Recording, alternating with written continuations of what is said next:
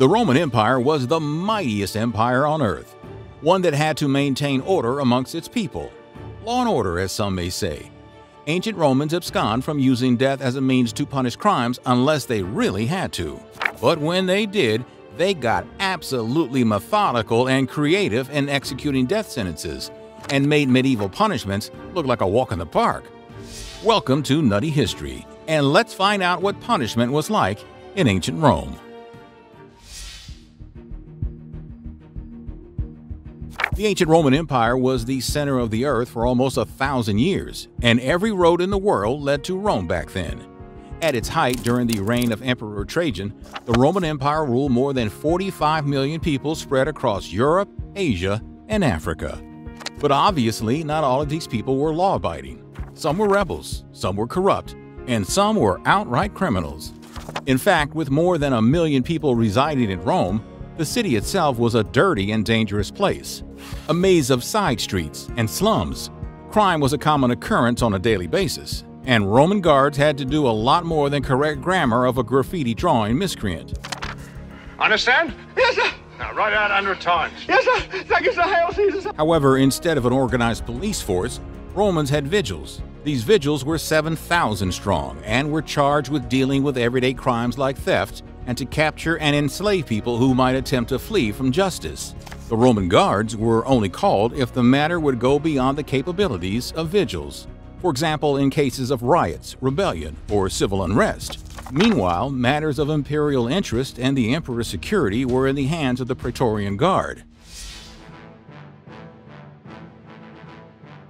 In theory, Roman laws were written in a manner to discourage people from committing crimes by making an example of the guilty party with the punishment.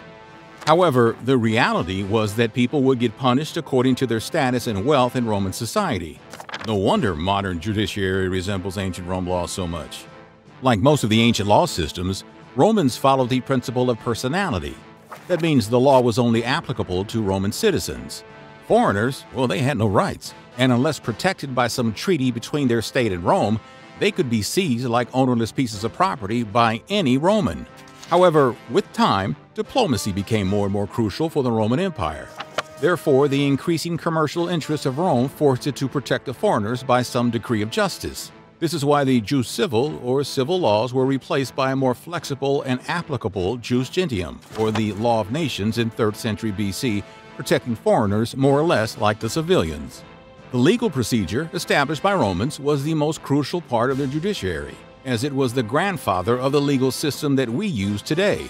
Roman goddess Justitia can attest to that, as she has been standing in the majority of legal courts of justice for more than 2 millennia now.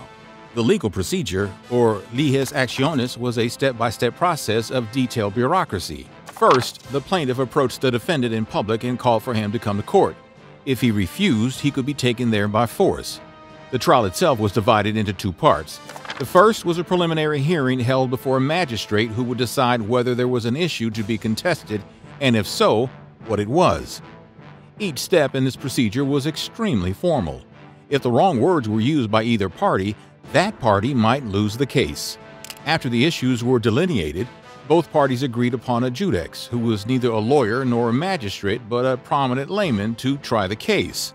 The proceedings before the judex were more informal. Advocates spoke and gave evidence, and witnesses often appeared. The judex made a decision but had no power to execute it.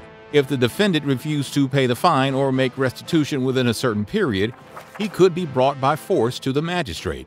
Then his property could be seized, or he could be made a slave to the plaintiff to work off the debt or property claim.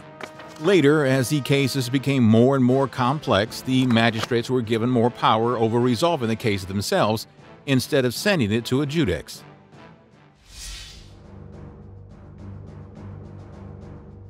Roman punishment actually varied depending on one's position in Roman society. A slave had no rights whatsoever and was literally treated as merchandise. Beatings and lashings were like free real estate when it came to punishing them for any minor offense. However, when masters really wanted to humiliate them, slaves would be forced to carry a piece of wood around their neck.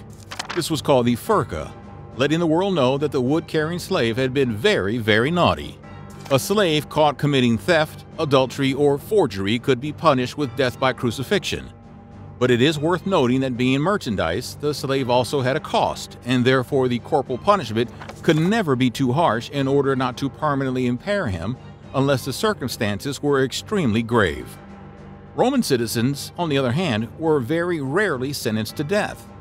By law, a Roman citizen could be condemned to death only if he committed treason or patricide. Furthermore, in all instances, a Roman citizen could not be crucified.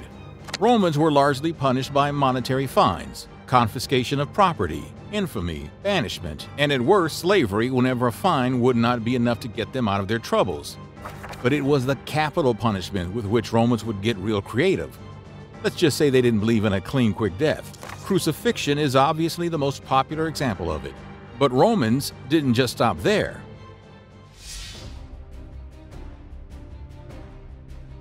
Poena culae, or punishment of the sack, applied mostly to Romans who were found guilty of parricide.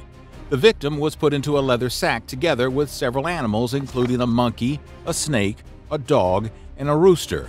After all of them were put into the sack, it was sewn together and thrown into a river. Needless to say, from there on it was a struggle of survival to the last among these forced companions. Romans didn't have a weird choking fetish, it was the other way around. Spilling blood inside the ancient city of Rome was considered sacrilege and thus was regarded as taboo. This is why strangulation was the most common method employed for punishment by death. However, it wouldn't be a Roman punishment if it didn't have a flair about it. The condemned would first be paraded all around the city before being brought to the Roman Forum or back to his cell. There, the executioner would simply strangle the convicted felon to death with a rope if he wasn't already dead by embarrassment.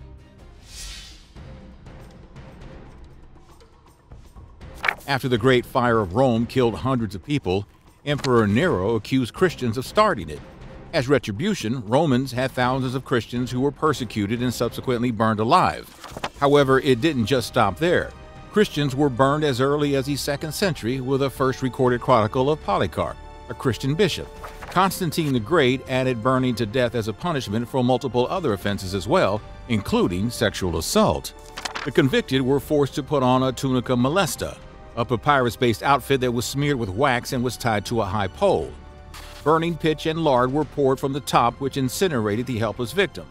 Ironically, Christians would later use the same method to burn thousands of women during witch hunts.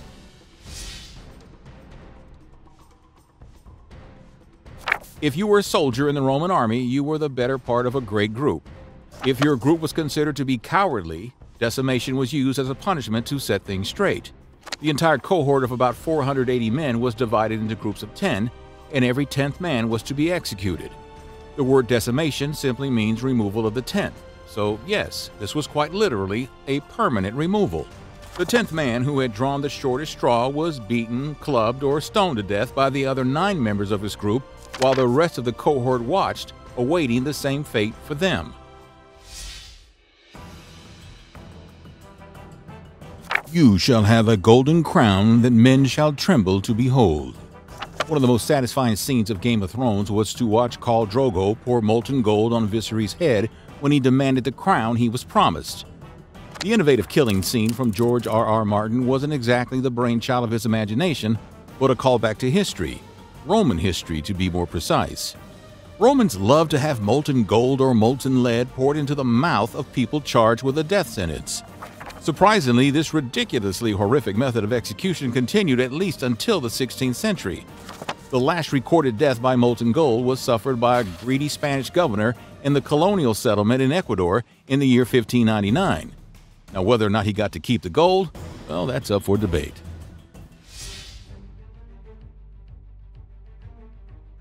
According to some historians, Roman Emperor Domitian, who ruled from 81 AD to 96 AD, was apparently so perturbed by the presence of Christians in the Roman Empire that he came up with new methods of punishing them to death. One of his favorite methods was to strip the victim naked and put them inside a barrel that was closed with only their head sticking out. The victim was then force-fed and smeared with honey and milk to attract insects and parasites to feed upon the victim alive. The barrel was put into the hot sun to attract a swarm of creatures that would feast on the body of the helpless victim. This could go on for multiple weeks until the person inside the barrel died, and their body rotted inside it.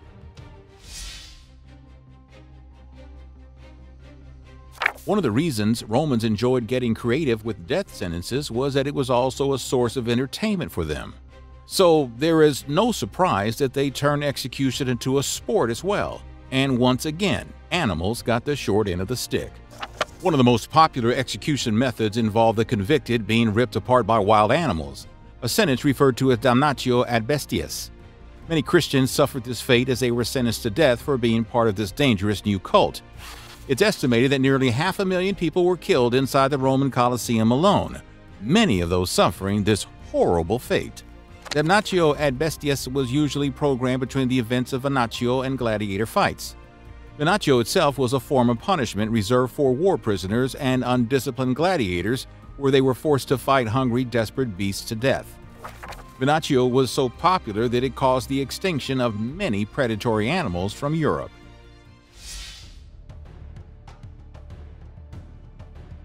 No punishment method is as related to ancient Romans as crucifixion, thanks to the story of Jesus of Nazareth. Crucifixion combined multiple forms of torture. After being nailed to the cross, which is in itself a horrible ordeal to go through, the victim would hang on the cross for multiple days, most probably with dislocated shoulders, before eventually suffocating to death. If this took longer, the executioner used a sledgehammer to break the femur bones of the victim, which is one of the most painful experiences a human being can go through, so he would suffocate much faster. This was not an easy way to go by any means. So, which ancient punishment would you vote to avoid? Tell us in the comments. And if you want to learn more about judicial systems and crimes in ancient times, check out our videos about what punishment was like in ancient Greece and ancient Egypt. Thanks for watching Nutty History. Do not forget to smash that like button.